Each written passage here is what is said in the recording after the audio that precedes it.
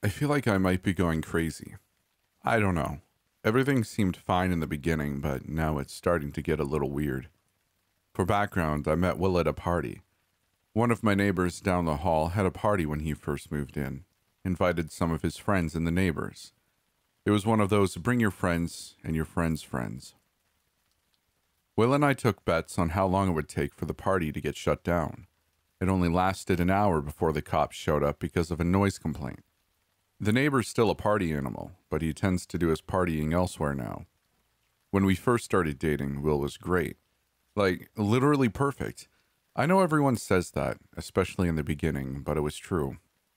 I was still working through my last breakup, but he was kind and supportive and patient. There was one time I was supposed to go out with Will, but my ex showed up outside my apartment, drunk, and by the time he left, I was so shaken up, I didn't want to go out anymore.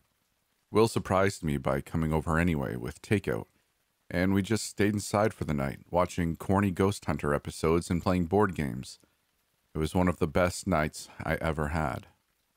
It wasn't long before we became inseparable, which wasn't surprising because I tend to be a homebody. I didn't really have many friends. I tend to keep everyone at arm's length, so naturally, when we started dating, I mostly just hung out with Will.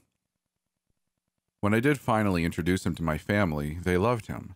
My dad tried to put on this tough guy facade, but later after we left, my mom told me he wouldn't stop talking about how great he thought Will was. And when I did introduce him to some of my friends, they loved him too.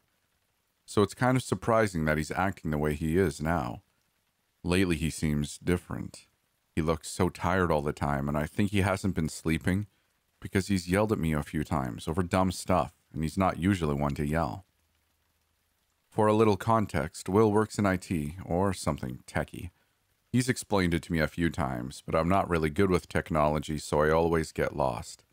I think a lot of his friends are techies too. This will come in later. Like he went off on me the other day because I didn't have a password on my phone. He said any psycho could pick it up and install a tracker on it and follow me. I was dumbfounded.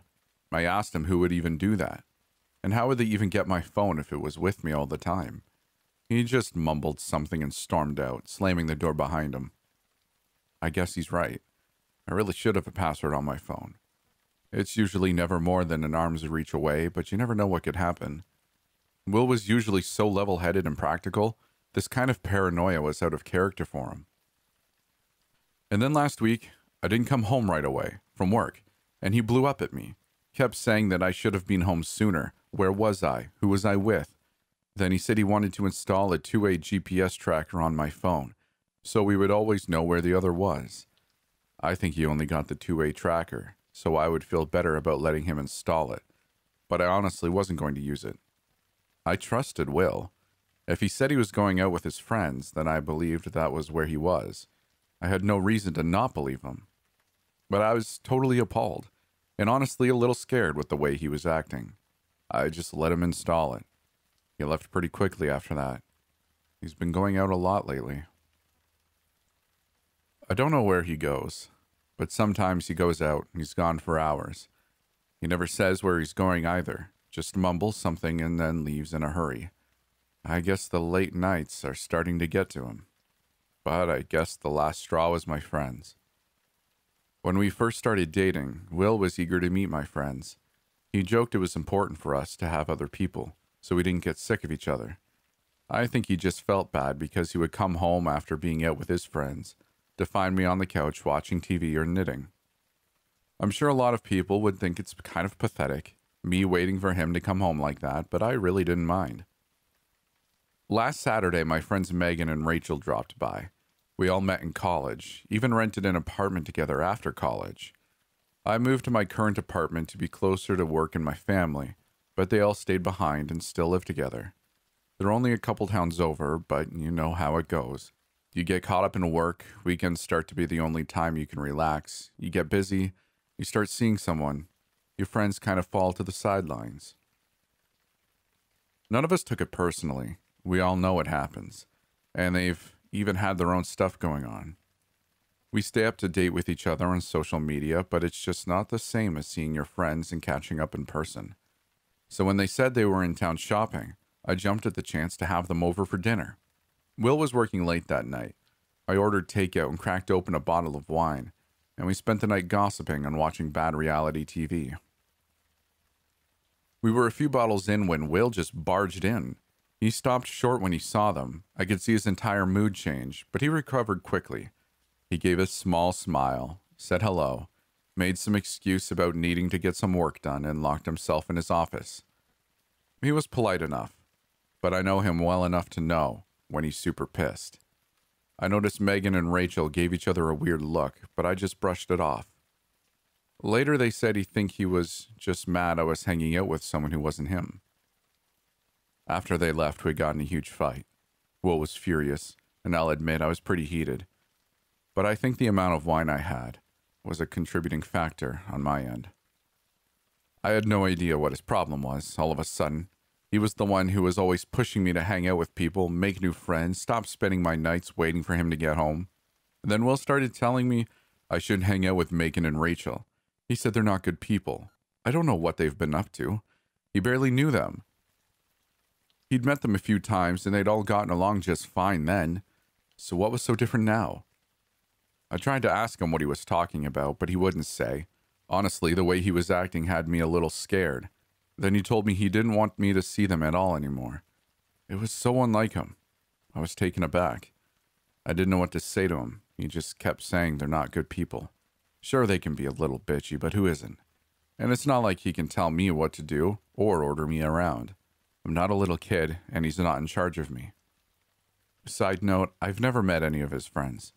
Every time I ask or suggest having a little get-together, he just brushes it off and says they're tech nerds who don't do well with other people.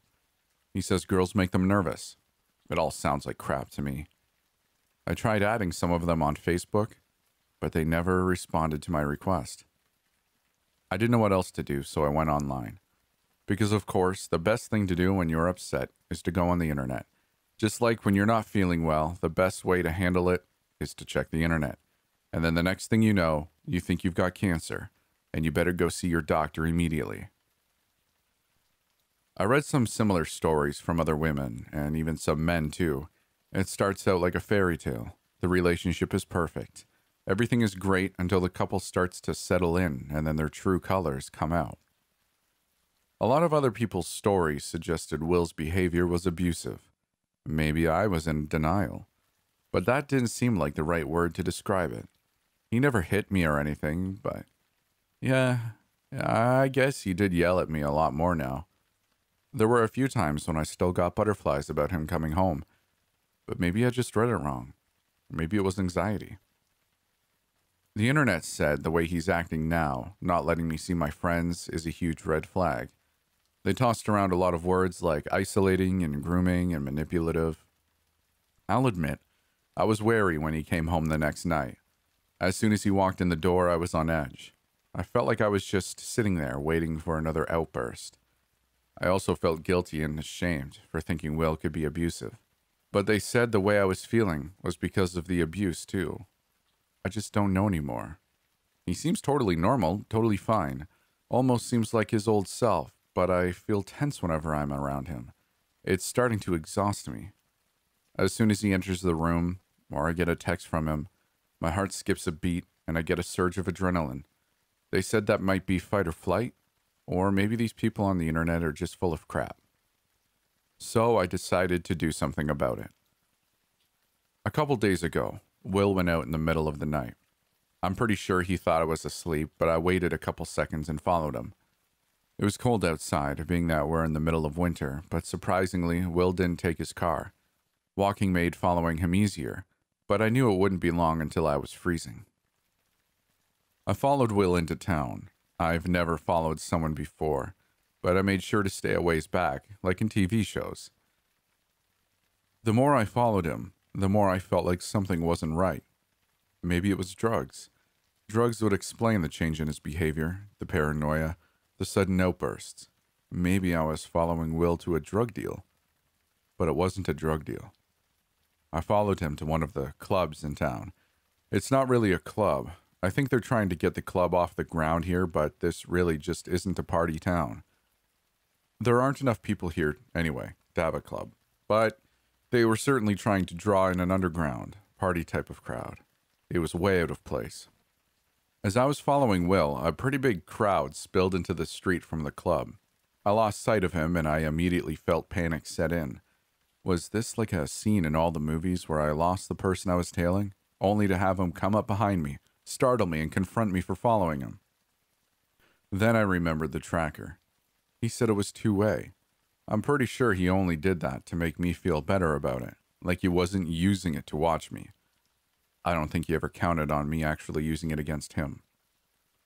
The tracker showed he was a couple blocks over, circling towards the back of the club. I waited until the app showed the coast was clear, and then I picked up his trail again. It wasn't long before he was a few yards in front of me again. I followed him to the alley that ran behind the club. Ducking down behind a dumpster, I positioned myself so I could see a little around the corner of it, but also hear whatever he said pretty clearly. "Are you following us?" I clamped a hand over my mouth, just in time to stifle a gasp. I recognized that voice. A quick peek around the dumpster confirmed it. Will was talking to Megan and Rachel. A million questions immediately swirled around my head. Why were they here? Why was he meeting them? What was the real reason he didn't want me to see them? "You need to leave Emma alone." Will's voice was colder than I'd ever heard it before. If I wasn't watching him, I wouldn't have even known it was Will who was talking. They laughed and echoed what he had said in a mocking tone. Come to think of it, I wasn't sure I'd ever heard my friends be this catty either. What was going on? "Does Emma even know where you are?" Rachel sneered at him. "Yeah, where does Emma think you are right now?" Megan chimed in. I retreated back inside my hiding place, appalled. I'd never heard my friends talk to someone like this. Something about this wasn't right. Had Will been right about them the whole time?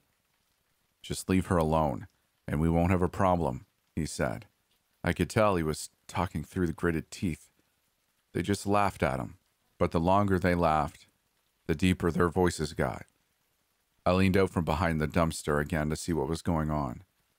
Dim alley lighting made it difficult to see what was happening, but the scene before me turned my blood to ice. Their necks grew longer and longer, their heads now leering down at Will, their hands stretched, and there was a snapping noise as their fingers became sharp, pointed claws. Their faces contorted and pulled until Megan's nose became some sort of snout, complete with gnashing fangs. Rachel's face changed into some sort of beak. The light glinted off her razor-like teeth.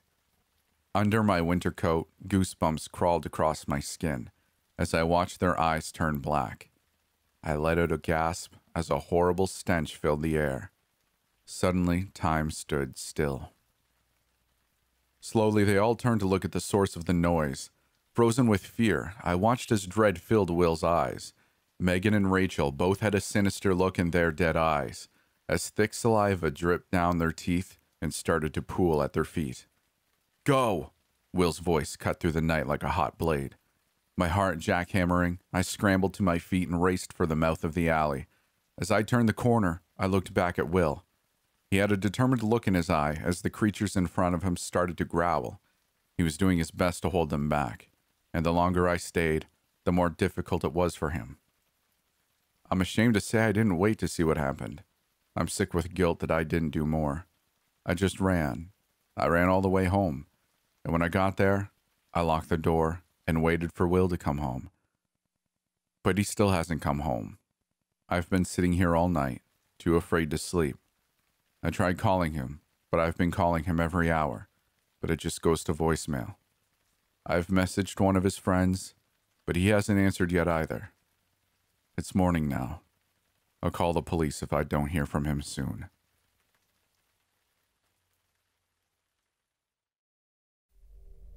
Thank you for making it this far. I am so happy that you made it to the end of the video. So if you liked it, give it a like, let YouTube know that it was worth listening to. And if you really like me and really enjoy my content, consider subscribing. I don't ask for much, but just consider it. If you'd like to follow me on Twitter at S_A_midnight. If you would like to follow me on Instagram and visually see the shenanigans I get up to, Stories After Midnight is the handle. more of a podcast fan, I have the Midnight Podcast. You can find that anywhere you find a podcast. And lastly, if you would like to give your hand at writing, send me a story.